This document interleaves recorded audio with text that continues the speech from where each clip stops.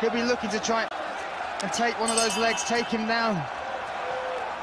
He's fought Kendall Grove, is pretty much the same height, I think exactly the same height as Luke Barnett, and if you watch that fight back, although it was 5 years ago, he charged in, rolled for a leg lock and got a straight ankle lock, and Barnett's got to be very careful. Big right hand there from, oh my goodness, Khalidov swarming! Oh, that's it!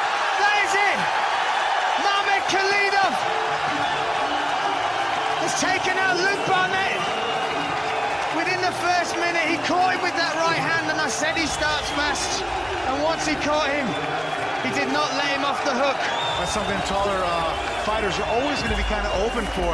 Khalidov came towards him, changed his level, dropped down, and then Luke's eyes. He'll be looking to try and take one of those legs, take him down. He's fought Kendall Grove, is pretty much the same height, I think exactly the same height as Luke Barnett, and if you watch that fight back, although it was 5 years ago, he charged in, rolled for a leg lock and got a straight ankle lock, and Barnett's got to be very careful.